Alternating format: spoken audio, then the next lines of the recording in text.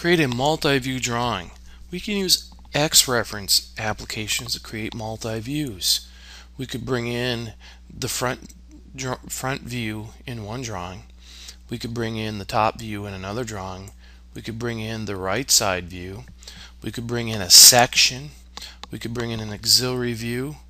We can bring in an isometric view, all from different sources, and create a multi-view drawing in the host drawing. Another example is creating details. Details are when we try to show a blown up view of certain construction details made out in the field, and we can bring them all in at one time on the one sheet.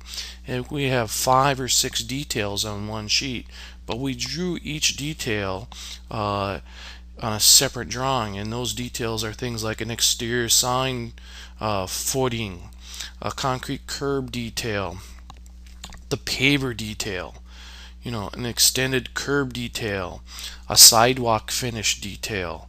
So we can have all those details on those sidewalk type and signage things, so that the contractor building it knows exactly how to do certain things because they're blown up and easier to see.